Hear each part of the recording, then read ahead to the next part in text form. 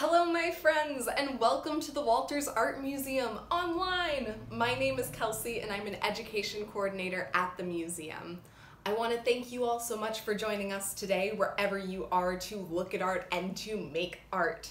Today we'll be taking a close look at a necklace from Germany and then we'll create our own recycled adornments. Today we are looking at wearable art in the form of adornments. Have you ever heard that word before? What is an adornment? An adornment is an object like a piece of jewelry that you might wear to a special occasion or event.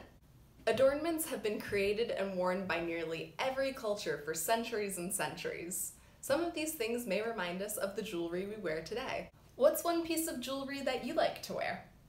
I like to wear earrings. Look closely at this necklace.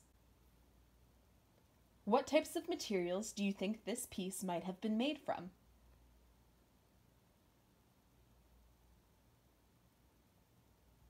These beads are made of ceramic or clay. Throughout history, jewelry has been made of shells, animal bones, metal, and stones. Can you guess how many beads are on this necklace? There are 50 beads. Let's continue to think about jewelry and unique materials as we create our own recycled adornments. For this project, you will need newspapers or magazines, glue, a paintbrush, a straw or a dowel, and some yarn or a string. Select which pages of the magazine you want to use for your beads. I'm looking for colorful pages that will make colorful beads. Start by cutting the magazines into long, thin triangles. My triangles are no wider than 1.5 inches.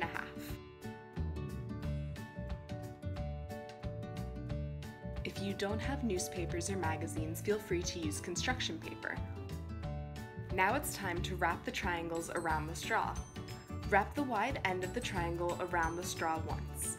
Add glue to the rest of the triangle and continue to roll the magazine around the straw. It's okay if the glue leaks out. This will help secure the bead.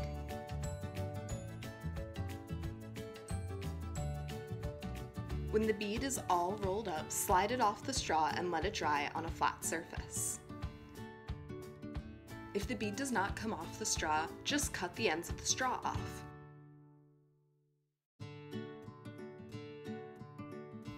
Repeat this process until you have enough beads to make a necklace, bracelet, or whatever kind of jewelry you want to make.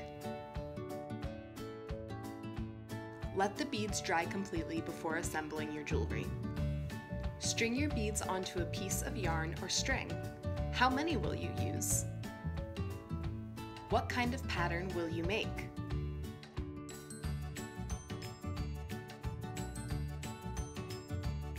Add beads to your string until you're satisfied with your jewelry design.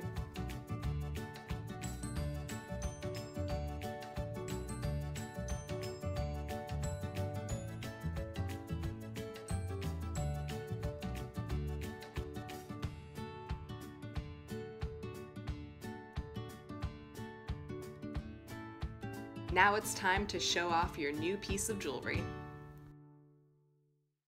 That's all for now, my friends. For more information, be sure to check out our website, thewalters.org, and follow us on social media.